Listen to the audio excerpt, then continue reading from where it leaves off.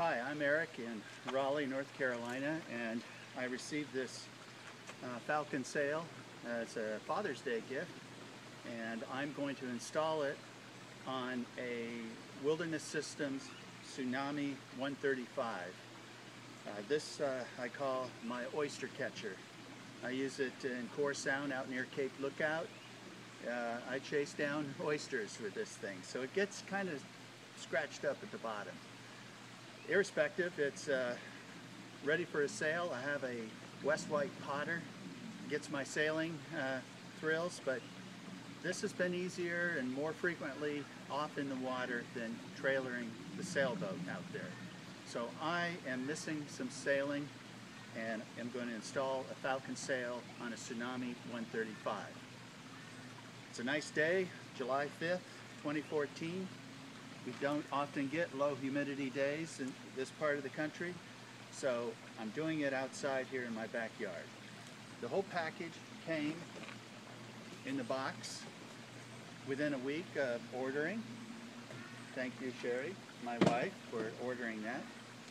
And the biggest challenge in getting going is deciding exactly where to place the sail. So I am going to go to the camera and point out some of the things that I debated and where I ended up deciding where I would place the mast. So the mast mount here.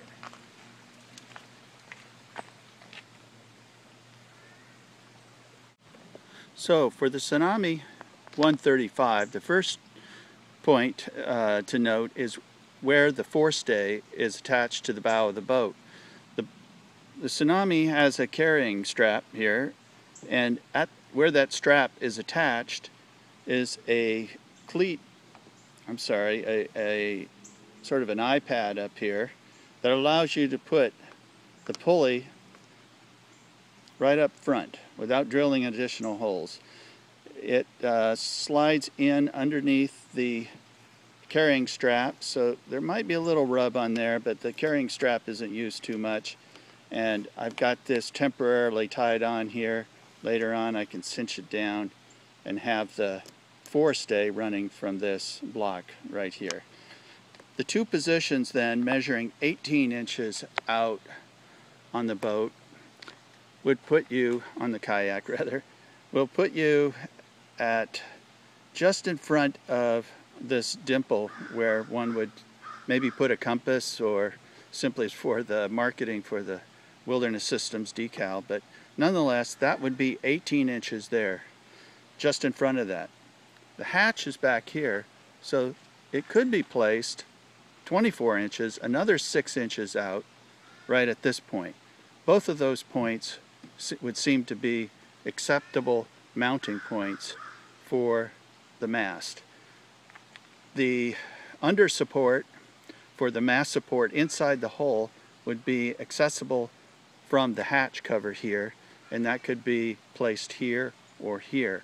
One advantage of being placed out here for the under support would be it would give you more clear stowage area from the hatch forward. But to me, one of the bigger considerations would be how the boom and mast lay out on the body of the kayak. So if we look back here, the boom would extend to here in the forward position at 18 inches and would just intrude into the cockpit area. That would be fine. It's in front of my knees and would give a lot of clearance, as far as I can tell, from the mast and from the boom when paddling. When stowed, the sail, the mast and boom will need to lay alongside the cockpit. This is because the mast is too tall and would go to the seat. Basically, that would not work. So that will lay there. Unfortunately, it kind of rises right where I'm paddling. So the height of this with the mast might interfere a little bit with paddling, but my stroke is further out, so maybe that'll be okay. So if I were, for example, to move the mast mount to the 24-inch position, and then we'd have the boom riding on the ring here. So at this point, we would have the support strut in the hole right beyond the mast hatch entrance. Boom would be mounted here, and then this would extend, and thus the boom would intrude into the cockpit and would cross in front of my body. Above my knees would probably be more of an issue when paddling. It would be stowed, rise a little bit here, and then the back of the mast would extend just to my back where I'm sitting in the cockpit. So all said and done with this boom intrusion here, even though that may be better with this top of the mast extending beyond where my arm would be when paddling, I'm going to go with the 18-inch placement rather than the 24-inch placement,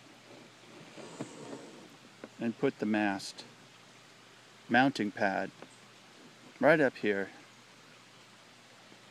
in that position with the forestay coming up 18-inch distance from the mast, and I think we're good.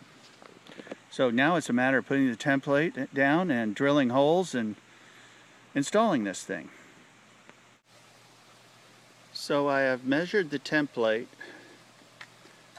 to place it 18 inches on center from the forward or the bow block retaining screw that's right up there. 18 inches down to the center. There's a bit of a ridge line, a little bit of a, so it's not exactly flat, running down the middle of the kayak. So the block, the retaining block will be, or the mast mount will be sitting on that ridge. Got to screw it down tight. Hopefully it'll be fairly flush. But measured that. It's about 8 inches up from those screws, 8 1/4. And we're all set to start drilling on the template.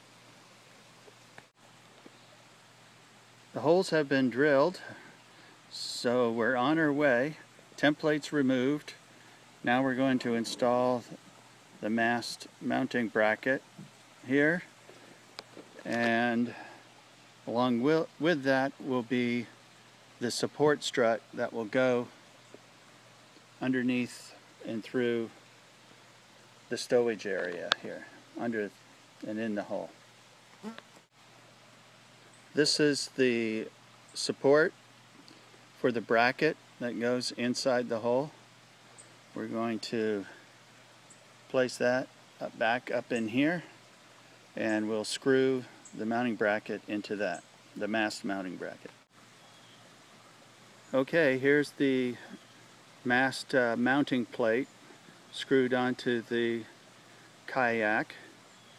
It went in well. It's got the backing plate and strut support underneath. It deformed the hull just a tad to go down with a tight fit. Even though there might be a little curve to the hole up there, it went down flush. I had to adjust the drill bit size till I got it right. I started small, but I ended up with 5 5/32. So 5/32 bit allows for the threads of the stainless steel screws to bite into the plastic, polyester, or polypropylene, whatever these things are made of. And so that makes me feel comfortable with having a watertight seal. So now what I have to do is to go in where the strut support is located and cut the actual strut so that the top end of it is trimmed back a bit so that it just raises the mast plate a little bit. So I'll have to trim this and get this down to size to fit this particular kayak. Okay, I've cut down the compression support strut that goes underneath the mast base plate. As you can see, it took me a little while to get it just right. The strut comes at about 12 inches.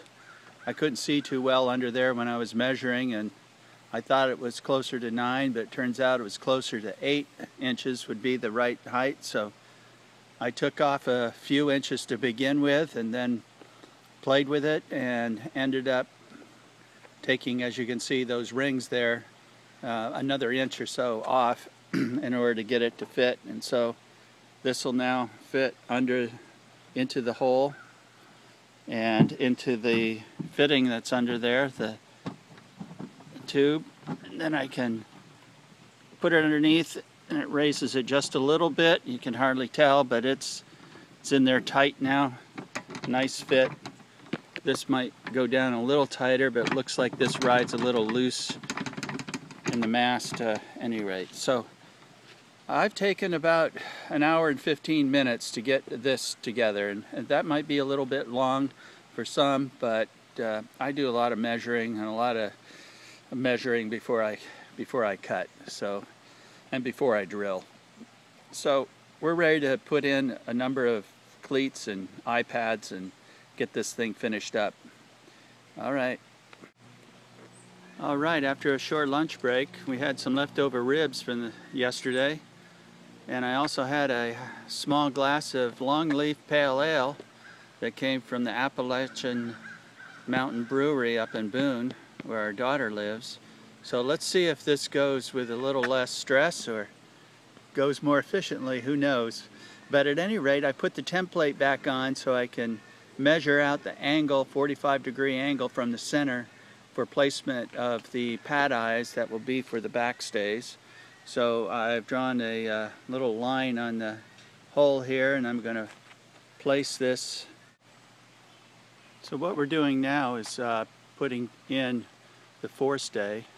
And what I want to point out, which may not be clear to everyone, it took me a little while to realize what I needed to do, is that first off, the forestay is connected to the sail the way it's shipped, which is the way it'll be attached in the end. But ultimately, or during installation, you simply untie it from the sail. And what I've done is to take that free end and now run it through all the various slots where it's got to go. So if you follow the diagrams, you see it goes through this hole here in the base of the mast, and then up the mast and out a hole on the ring that's up there. And then with that ring in place, through the ring, it comes down through the pulley.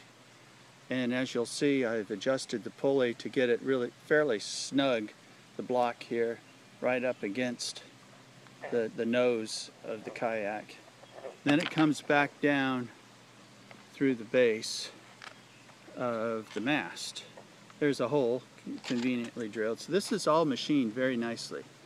So that goes through there. And for installation and adjusting the tension, I've got the loop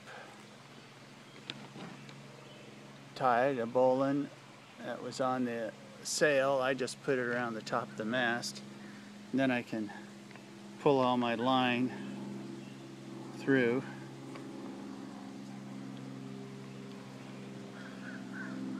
And down. And now if you'll look, I imagine that the outhaul on this is best if it's dead center. On the other hand, that runs right across the middle of the hatch. So maybe it'll be okay if it's off to an angle a bit. If I put it off to the angle, I might be able to run this forestay outhaul, downhaul, uphaul line for the mast under my cargo straps. I think that would be cleaner. Then I could put the cleat that's used to cinch it down right here above the last cargo eye, and maybe that would be a good spot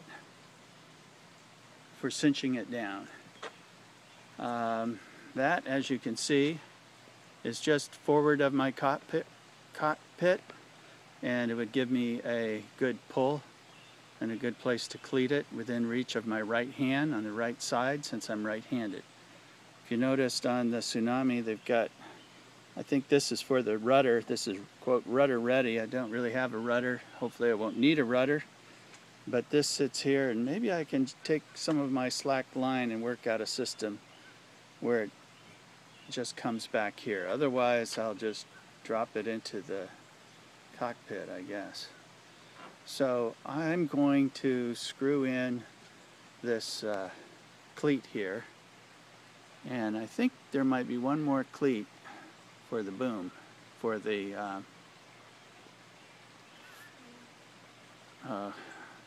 not the reefing line, but the sail line. Okay, that's it. One thing I forgot to mention is that these pad eyes and these cleats take a bit of 3/30 seconds. So 3/30 seconds, and it bites into the screw bites into the plastic, and you get a nice fit with that when putting those in. I think I covered all the bits that were needed to mount the sail. Here we are on Lake Wheeler with the kayak all loaded up with the Falcon Sail. I've got it set up so that the lashings or the sail tie downs are ad hoc, just temporary. See how that works. We're out here on Lake Wheeler, south of Raleigh. Water level's low, and the wind is very light, so that'll be good for giving me an inaugural sail, a good start. And it took 8 minutes to mount it all up, and I'll get faster at that, I'm sure. Well, I just finished my inaugural ride out on Lake Wheeler. It was very light wind today, but that was good for taking it down and bringing it up, and I practiced that several times, and everything worked out very fine. The only thing I would suggest that we need to watch out for is this pinches up here at times when the sail twists. This is the forestay and the uphaul, downhaul, and sometimes the mast turns sideways, and that'll pinch it right here. But other than that, it's a great